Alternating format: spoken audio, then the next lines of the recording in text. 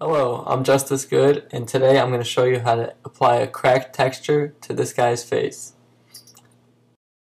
First thing you want to note is that the background of this photo is very dark, has a lot of shadows, and is pretty much black.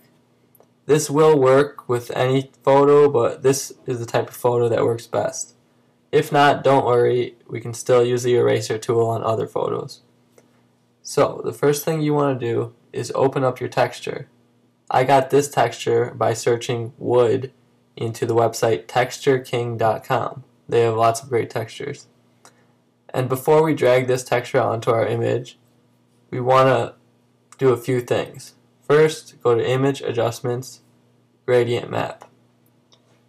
With the default black and white selected, if you can't see this, then click that little arrow, go to Reset Gradients, and it should always be the third one,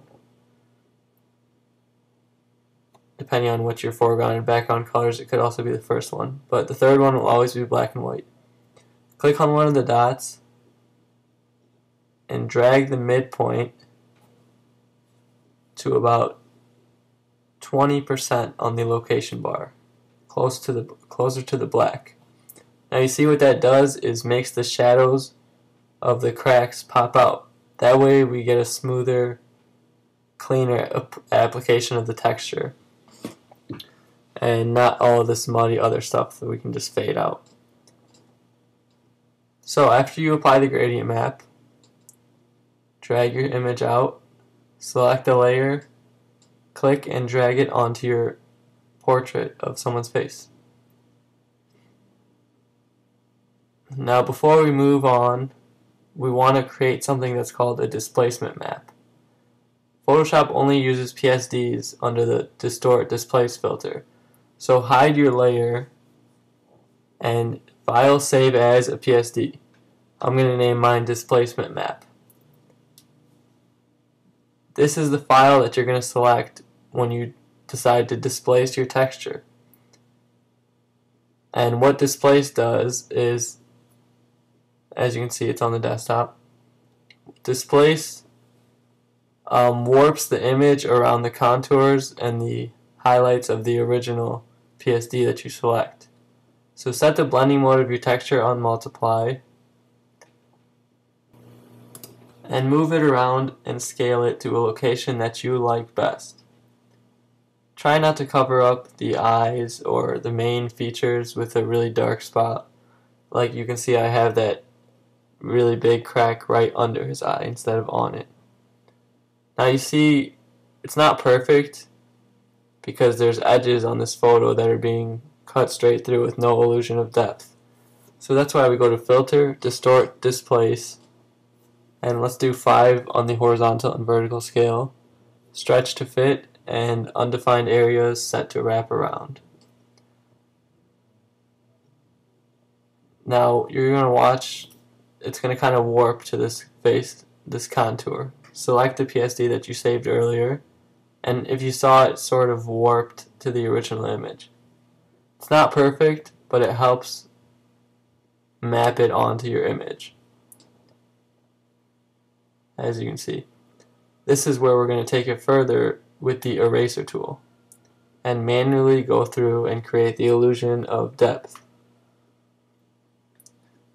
So once you're happy with that, grab your eraser tool. On a size, set it to something small enough for the area that you're working with. For now, let's leave the opacity up to 100 and the hardness at 0 because we are going to erase the eyes. Typically, this effect works better when the eyes are showing through clearly and are not mudded up by the texture. So with a soft brush, big or as small as you need, erase the eyes. My picture only has one eye showing, so. Now we're going to do the same thing with the lips.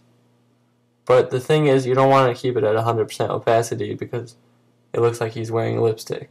So turn the opacity down to about 30 or 40 and slowly brush on there a few times so that some of the texture is still apparent but more faded.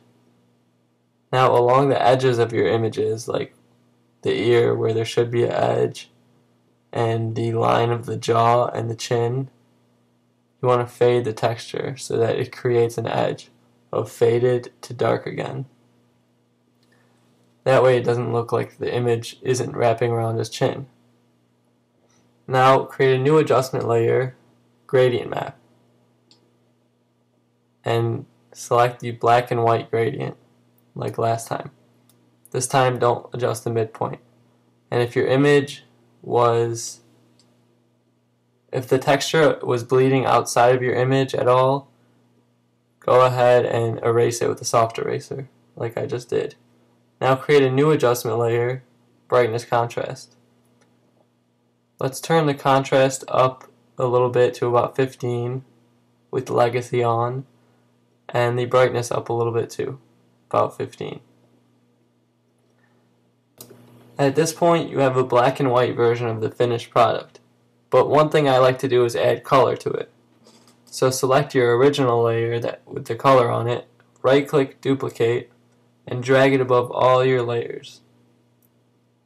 Set the blending mode of this layer to overlay, and depending on how much color you want, adjust the opacity to maybe around 80% for a little less boost.